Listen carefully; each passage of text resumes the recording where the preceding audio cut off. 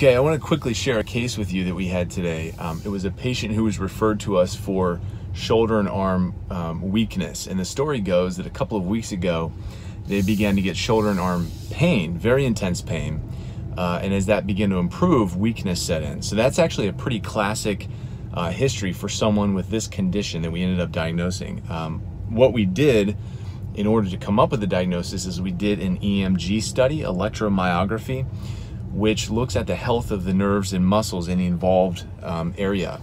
And after doing that study, the findings were consistent with something called Idiopathic Brachial Plexopathy, or Parsonage-Turner Syndrome. So there's a mouthful for you. But basically, the condition involves inflammation of the nerves in the shoulder, that being the brachial plexus. And it's a weird condition because we don't know what causes it. It's been associated with various infections and trauma and vaccines, but there's something that sets off the immune system and causes it to essentially attack and inflame the brachial plexus.